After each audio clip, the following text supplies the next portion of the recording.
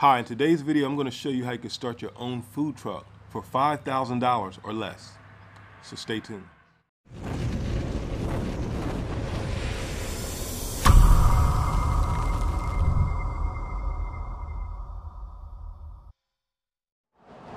Welcome to Mobile Food Booth, everybody. My name is Carlos Benson. I'm a serial entrepreneur, and I help entrepreneurs all around the world grow and build successful food concessions businesses. I want to thank you for tuning in. Guys, don't forget to like and share the video and subscribe to the channel if you enjoy the content. All right, today I want to show you guys how you can start your own food truck business for $5,000 or less. I've been doing a little research on the internet, trying to find used food trucks all around the country on Craigslist just to see what kind of prices are out there on used food trucks. I live on the Eastern Shore, so I was mostly looking in like areas like New York, Baltimore, New Jersey, Delaware, Maryland, in that area. This is what I was able to find. I found 4 food trucks. One food truck was $3,800.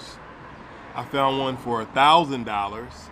I found one for $1,800, and I found one for $3,100. Okay, for this example, we'll just use a truck that costs $1,800 just for this example. We're going to assume that the engine and transmission are in good working order. Okay, this particular truck actually had a hood and ventilation system installed already. So I would recommend, if you're going to try to start a food truck for less than $5,000, make sure that the truck that you buy already has a hood and ventilation system in it, because that is very, very expensive to put in. All right. I would also try to make sure the truck had stainless steel inside, food grade stainless steel, and this truck actually had food grade stainless steel inside, amazingly. Okay, next you're going to want to make sure you have your sink set up. That's very important. It'll be awesome if it already has a sink in there. You're going to need a 4-compartment sink. You need a hand washing sink, and you need your 3-compartment sink for washing your utensils and your pots and pans. You can have this sink installed in your truck, set up for less than $600. All you have to do is go on Facebook Marketplace. I see these sinks all the time on there for dirt cheap. And then just find you a plumber that works on the side, that knows what he's doing, that just set you up, install it in your truck, get your wastewater supply, get your freshwater supply, and just put that baby in there and you're up and running. Okay, the next thing you're going to need is your equipment that goes inside the truck for cooking. Let's just, for this example, we're going to say that we're only going to be cooking fried foods. So we're going to buy 2 double fryers. That way you'll have 4 fryers. Now, you can find those fryers on eBay for around $400 or $500. You may be able to go to like a restaurant auction and get them for $400 or $500. Every now and then I'll see one for $350. But let's just say that you can get both of those fryers for $400 a piece. So that's $800. You want to find somebody certified to run your gas lines, because this is one thing you don't want to be playing around with. Get somebody professional, that maybe somebody that actually works installing gas lines for the gas company or does heating and air conditioning, that maybe can do it on the weekend, that can do it for you for $200-300. So everybody knows somebody, so just get out there, pound the pavement, you'll find somebody that can run the gas lines for you. I would say get 200-pound propane tanks just so you can have a backup in case you have a busy day and you're out there making $10,000-20,000.